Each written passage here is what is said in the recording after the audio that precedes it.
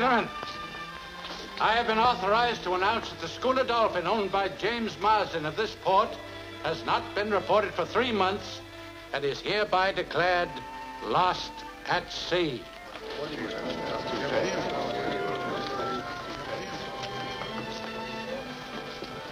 Hey, I understand there's $1 million in gold aboard the Dolphin, Mr. Galbraith. Yes, that's right. Pretty tough. Have a tremendous storm like that come up and the ship is just 4 days out. Sure, but the Dolphin's weathered a lot worse storms.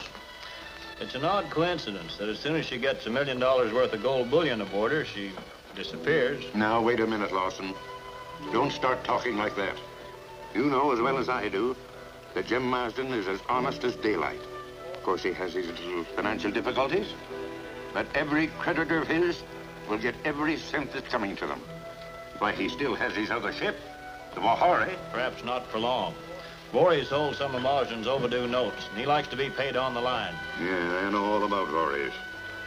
He'd sooner see a man bankrupt than to see him get a chance to make good. Oh, here's Captain Marsden now. Hello, Jim. Come on, I'll buy you a drink. Oh, thanks. I'm a little busy right now. Tommy here does all my drinking. Fine. What do you have, Tommy? Mr. Galbraith, how are you? I'm fine, Jim. Fine. Hiya, Lawson. Hi. I'm awfully sorry, old man. Anything I can do? Well, I'm taking the Wahari out again with the next tide. I'd like to put a few stores aboard if it can be arranged. Why, anything you want, Jim. At your own terms. You better see Voorhees before you sail, Captain Marsden. About your notes. Well, I'm a little pressed for time. Well, you're his agent. You can tell him you'll get every cent I owe him as soon as I make a few more trading runs. Nothing doing. You tell him yourself. Let's sit down over here and I'll give you a list of my supplies.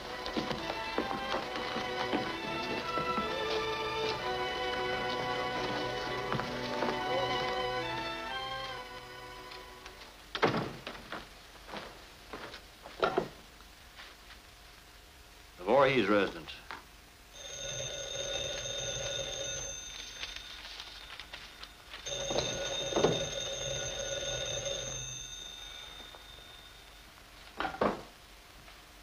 Hello. Yes, this is Voorhees. Lawson. Marsden's in port and means to sail again with the next tide. He won't sail. I saw the Wahari when she dropped anchor. And I've had the port officers attach her for the money Marsden owes me. Got plenty of sailcloth? Yes, lots. I think that'll just about take care of everything. All right, Jim. By the way, Jim, I was thinking, it's going to take you a long time to recoup your losses with just one ship. I have a proposition. Why don't you get someone to sail your schooner and you take over the management of my trading post down at Pulamati Island? Pulamati. Well, that's where the strange stories about Haunted Harbor come from, isn't it? About demons, deep-sea monsters, and lost men. There's something strange going on down there, Jim. Why, the natives are scared crazy. Why, they won't even work the copra. Well, there must be something strange behind it. Yes, but we can't find what it is. I can't even keep a manager. Now, that's where you would come in. You could go down there, buckle into that situation, where you could ferret out the mystery and get things going again. Thanks, John. I might take a crack at it later. But right now, I'd like to make a couple of more runs and square my debts. Well, if that's the way you want it, Jim. But remember, that job is yours whenever you want it. I won't forget. Thanks. And get this stuff to you now. Good. Come on, Tommy. We've got a lot of work to do. Huh. I told you you better settle with Voorhees. What are you driving at? Hey, Jim! Oh, Skipper! Voorhees just had the ship attached, put the whole crew ashore. I should have expected that from him. You can't blame him for thinking it's all pretty fishy. What do you mean? It looks pretty convenient for a dead broke skipper to have his ship disappear with a consignment of gold bullion aboard. Lawson, you and I are not going to get along. I don't like you either.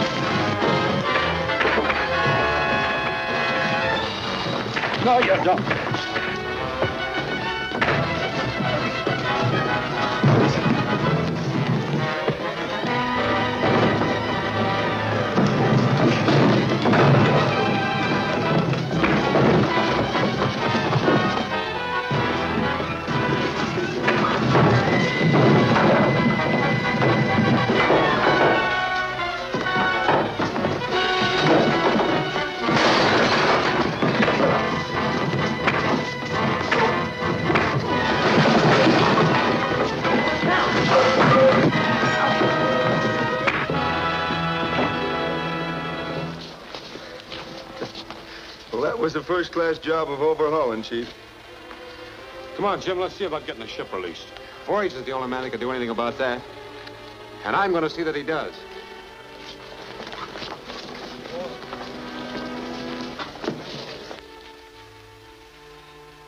Our operations at Haunted Harbor seem to be going quite well, Mr. Carter.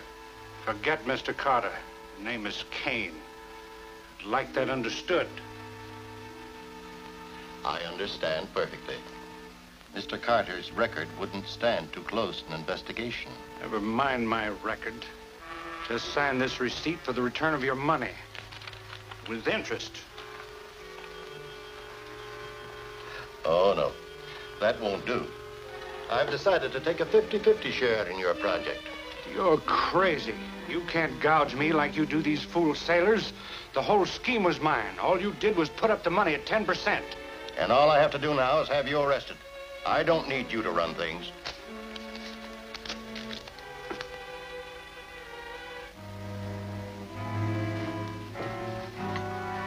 And I don't need you any longer.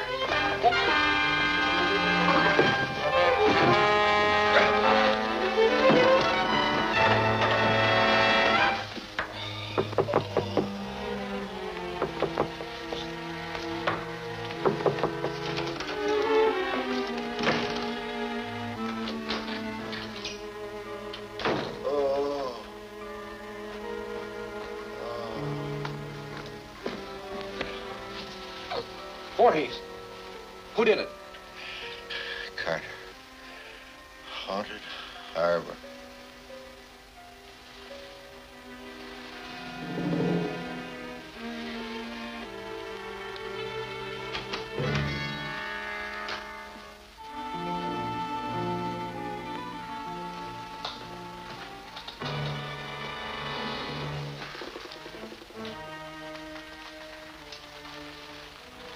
Mr. Lawson said I'd find you here, Captain Marsden. Lawson? Yes, I got here just a minute ago. You made good use of that minute. Mr. Voorhees is quite dead. Now, wait a minute. I didn't kill him. I found him lying here when I came in. He was trying to tell me something when he died. You're under arrest for murder, Captain. I'd advise you to save your story for your trial. Marsden to hang today. Captain James Marsden, well-known spawn to the gallows at high noon for the murder of Frederick Voorhees. The colonial governor has refused Marsden's plea for a stay of execution to permit further search for Carter, the mysterious man who Marsden claims is the real killer. Well, they're hanging an innocent man. There won't be any hanging. You'll help us free Jim. How can I? You knew I'd do anything in the world to save Jim Marsden's life. But it wouldn't help him to have myself thrown into jail. Listen. Tommy can handle a jailbreak, all right. What we want's a ship with a getaway. Yeah, I have a schooner out there in the bay. Nobody aboard her. But listen. I'm a law-abiding man. I'll have nothing to do with jailbreaks. But if somebody was to steal my boat, I couldn't help it. You're a prince, Mr. Galbraith. And if that boat sails to Pulamatty, that manager's job at my trading post is still open. Good enough. I'll tell Tommy to get to work.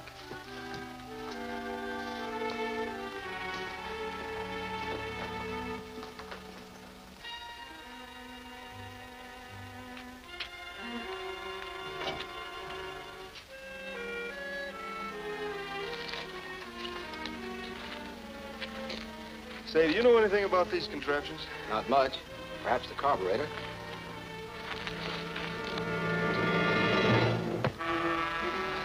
Sorry, I had to do it.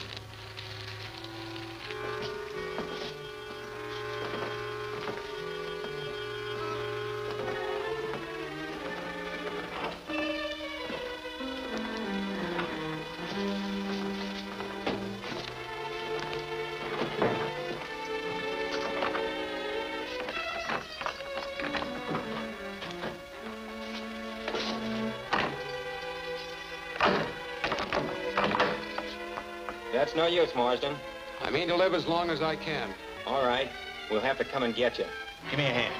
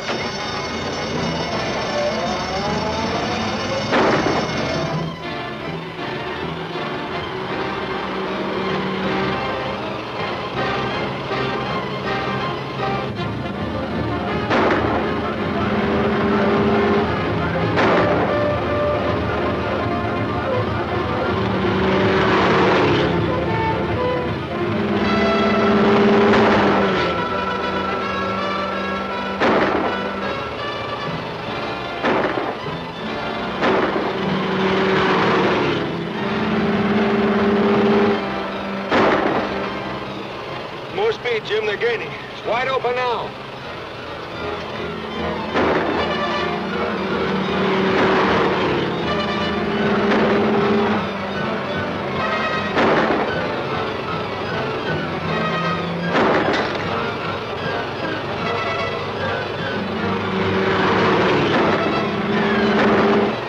Not that. Aim for a tire.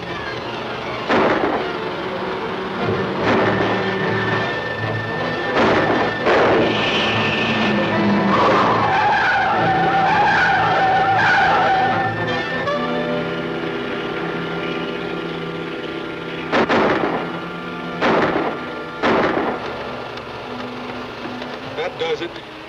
Yank's waiting aboard the schooner. We'll join him and head for Pulamati. Good. That's a non-treaty port and they can't extradite me.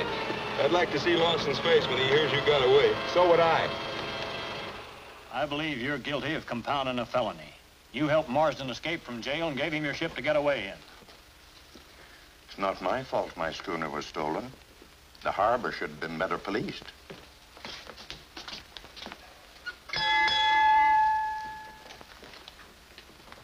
Storm warning. A hurricane is coming in from the southwest. No ship is to leave this port. All wireless-equipped vessels have been warned to seek shelter. Only 3 men to man that schooner in a hurricane. Well, that'll save the state a hanging job.